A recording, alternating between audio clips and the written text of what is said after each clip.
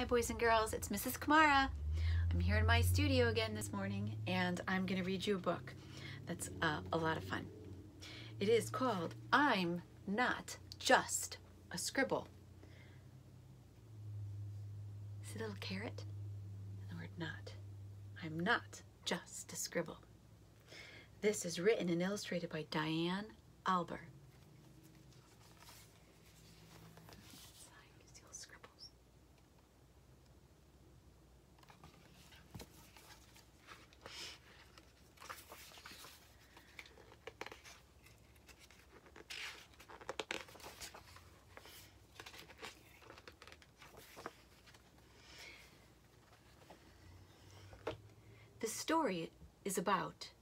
This is a story about a scribble whose lines would cross and wiggle.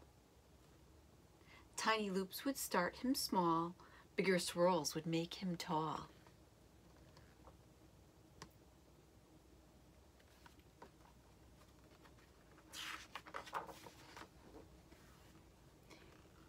He could be shades of green or baby blue, even crazy colors, he loved them too.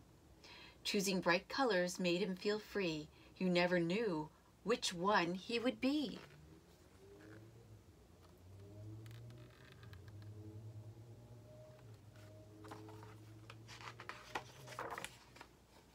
Then one day, Scribble took a short walk where he found a house and stopped to talk. "Hello," said Scribble, "it's such a great day. I thought I'd come over and we could all play."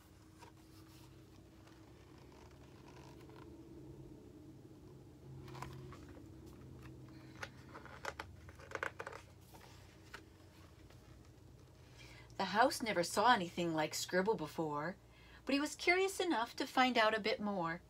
So even though he was grumpy and didn't want to play, he still managed to grunt, "What are you anyway?"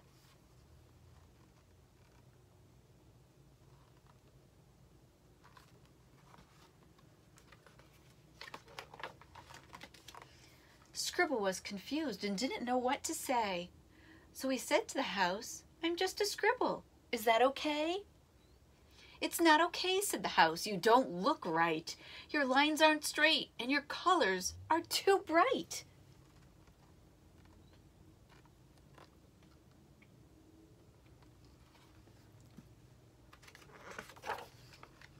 "But color is fun," Scribble said. "I can show you why. Just give me a chance. Please let me try."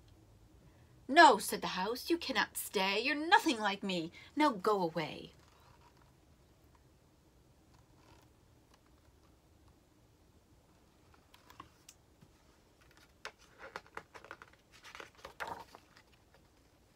Hearing those words made Scribble so sad. A tear ran down his face. He felt really bad. "But I won't be upset," he proclaimed that day. So he changed his colors and he went on his way.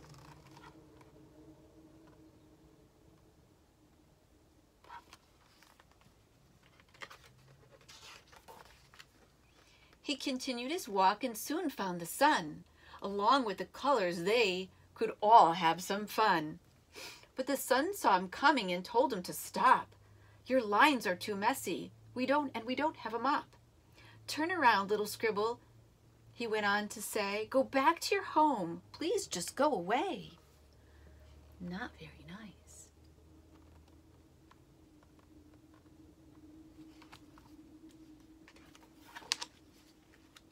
"But you're not being nice," Scribble shouted, quite mad. "In fact, the fact that I'm different doesn't make me so bad. My colors are special and my lines are just fine.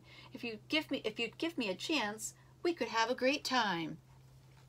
Should we ask him to play? They huddled to discuss. It's fun with more friends. It's usually just us.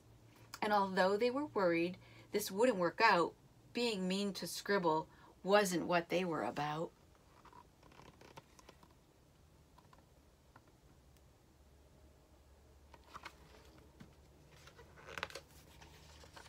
Scribble was surprised at what he saw the next day. All the drawings were there and they wanted to play.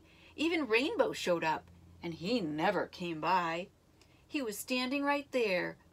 near the sun in the sky. We're so sorry, said the clouds as they held back their tears. Please come play, said the house. We haven't had fun in years.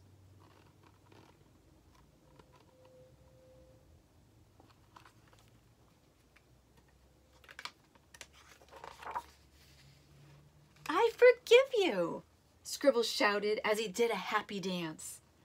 They were so grateful he gave them another chance.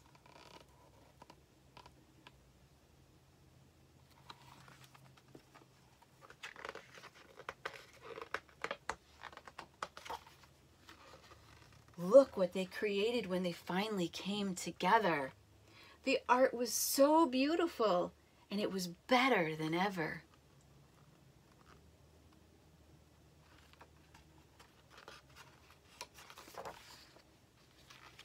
The end. Isn't that a great story? I hope that you have a colorful day.